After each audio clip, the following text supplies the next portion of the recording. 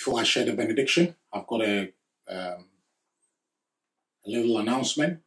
I just want to ask that if you're part of the Olive Tree Church and you are between the ages of 18 all the way till your late 30s, we want to spearhead, or we want to form a new group, the young adults or 20s to 30s group, and we want to work with you, help you serve your local church and the community with your faith and all that the Lord has blessed you with where your gifts are concerned. Please be in touch with myself or Julie.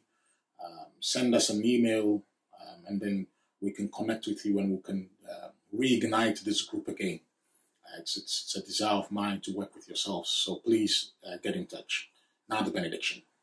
For that, I'm going to use Hebrews chapter 13, and I'm going to be reading from verses 20. Let's pray. Now may the God of peace, who through the blood of the eternal covenant brought back from the dead our Lord Jesus, that great shepherd of the sheep, equip you with everything good for doing his will. And may he work in us what is pleasing to him, through Jesus Christ, to whom be glory forever and ever. Amen. God richly bless you, and we appreciate you for being part of the service today. As we go back to worship in person and the sanctuary, we will still continue with our YouTube broadcast.